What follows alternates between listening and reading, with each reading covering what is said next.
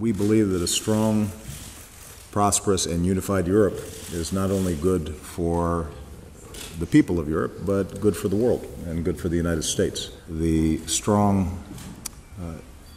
NATO relationship between the United States and Greece is of the utmost importance, and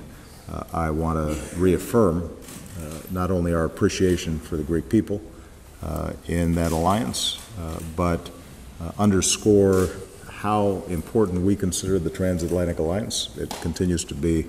a cornerstone of our security that is unwavering, and it is something that provides significant continuity even as we see a transition of governments in the United States.